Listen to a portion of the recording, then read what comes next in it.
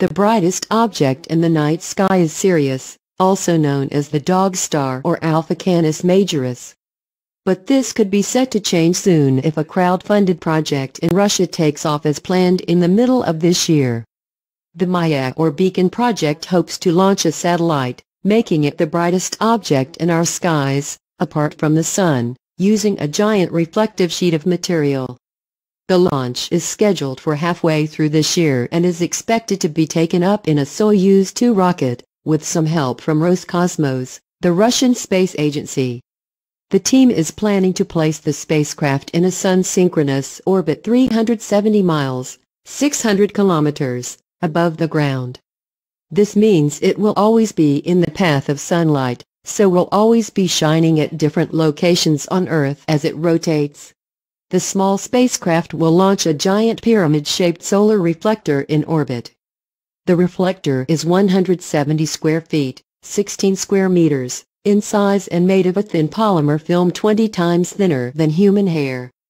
The aim of the project is to promote space research in the country, and to make science and engineering more appealing to young Russians. The satellite itself won't serve a particular purpose, other than to prove what can be possible in the field.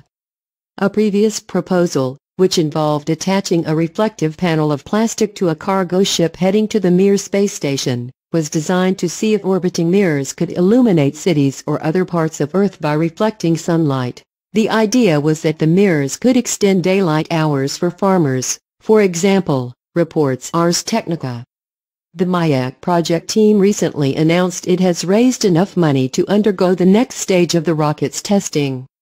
Its target of 1.5 million rubles has now been surpassed, and as of Tuesday morning, the team had raised almost 1.8 million rubles from 2,322 sponsors on their Boomstarter crowdfunding page. We are sending a spacecraft into orbit that will be the brightest star in the sky, visible from any point on our planet. Project leader Alexander Shchenko, head of the Modern Cosmonautics course at Moscow State University of Mechanical Engineering. We want to show that space exploration is something exciting and interesting, but most importantly that today it is accessible to everybody who is interested. Students from university are also taking part in the crowd-funded project to launch the orbital spacecraft.